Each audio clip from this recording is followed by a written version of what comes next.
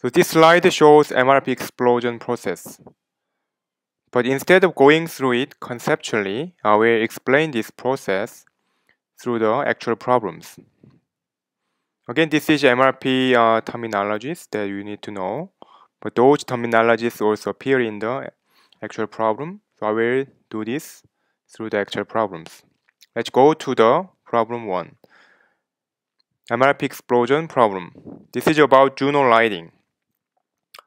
As you see here, Juno lighting makes two special light, which is VH1 model and VH2 model. And this is the weekly schedule, week 1 through week 8. And these are the customer demands. So this is the from master production schedule, MPS.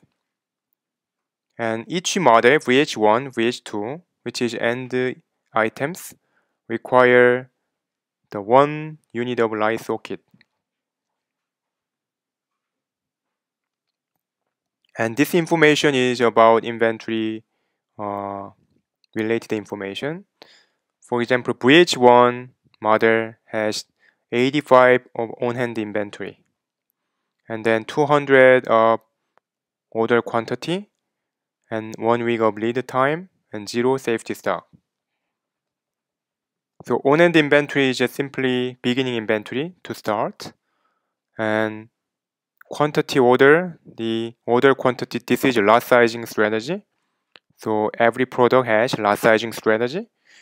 So you have to order 200 unit when there is any lacking. And lead time information is the safety stock is the additional inventory you have to keep no matter what in order to avoid any stock out situation. Let's go to the next slide. Again, you need the information from master production schedule. This is a growth requirement for end items. And we draw the BOM, which is a product structure tree based on the previous information.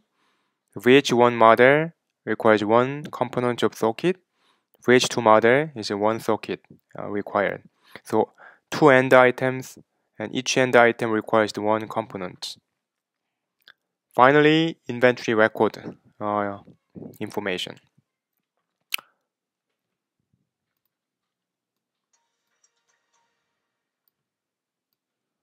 So I will go to the Excel. Okay, here is the BOM product structure tree, and I plugged in all the inventory related information here, and we need the master production schedule input. So week 1, 34, 45, 48, and then 48. And 104, 155, 140, 145. These are the customer demands that for end items, VH1 and VH2 model. So in particular week, we have to produce these amount. But since this is end item, we can also calculate the socket, how much socket we need, and when to order. That kind of thing should be determined in this MRP explosion. And starting with, project available balance. This line is important because that will help you to track what is your current balance for each week. And we have to track all the way to week 8.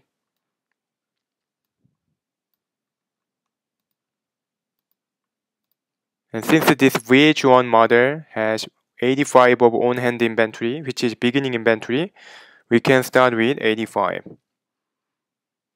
But week 1, we have to consume 34 of customer demands. So we have to subtract this number that become your ending inventory, ending balance of week 1. This balance carries over to the next period since there is no customer demand. Week 4, we have 6 remaining balance, right? And then you carry over to the next period. Week 6, we have only 6 unit in balance, but customer demand is 48, which is greater than our balance, so we have to order. But before that, we have to, identify how much we are lacking. That goes to your net requirement. So 48 is customer demand, but we have only 6 balance. So 42 is the what we lack. But based on our lot sizing strategy, 200 units should be ordered no matter what. And you have to also know that plan order receipt, plan order release. These are two things, but plan order receipt means, okay, we order 200 units, so we receive by week 6, but we have to release the order based on the lead time, so 1 week advance. So we release order 200 unit, and we receive order 200 unit by week 6, so that we fulfill customer demands. What is your current balance?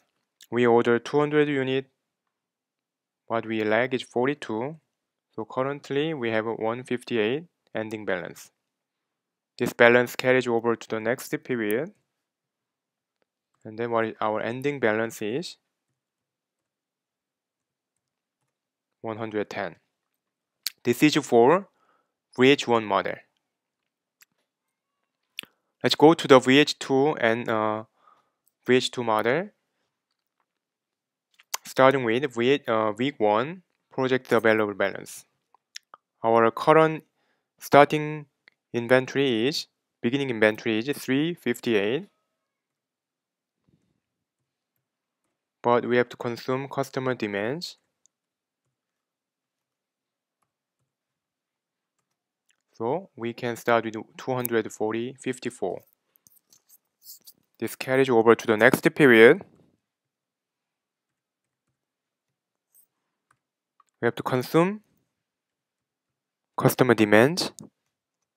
So our ending balance in week 4 is 99. Week 6.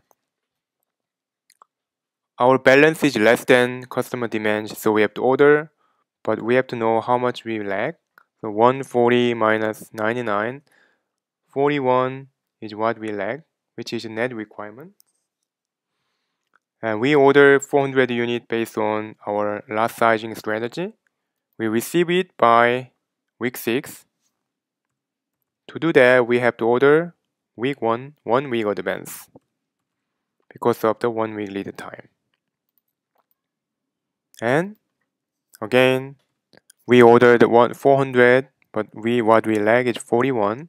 So 359 is our ending balance. And then our ending balance for last week, which is week 8, is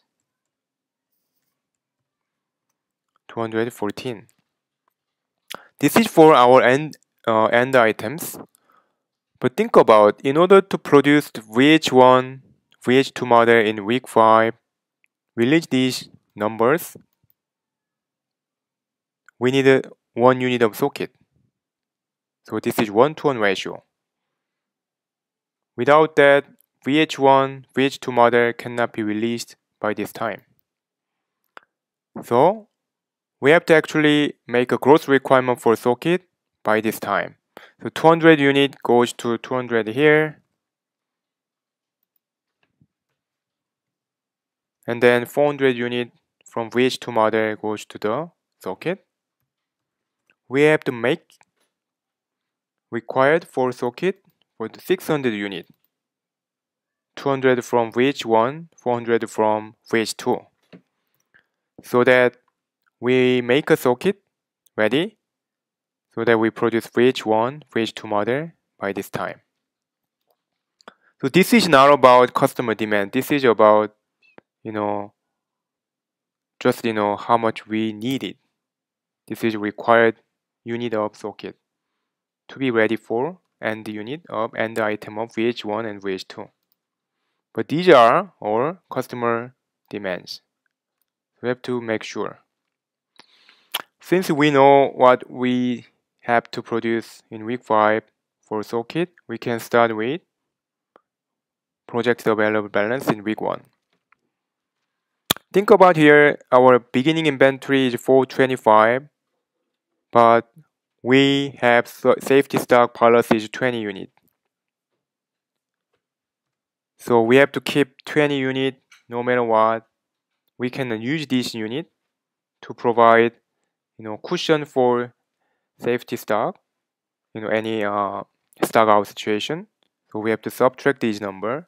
So we can actually start with 405 unit. That carries over because there is no growth requirement here. Week 5, our growth requirement is greater than our balance, so we need to make order based on our lot sizing policy. 500 unit should be ordered. Before that, what is our net requirement? 600 minus 405, so 195. Our plan order receipt should be here 500, but we have to order in 3 week advance, so that we receive order by week 5. So what is current balance? We order 500, but what we lag is only 195. Currently, we have 305 unit at the end of period 5, and that carries over to all the way to week 8. Okay, that's all for question 1. To sum, these are the two end items, and each item requires 1 socket. So 600 unit should be produced here, so that we provide for VH1 and VH2 week 5, so that they can fulfill customer order and they can carry on. Okay, so that's it.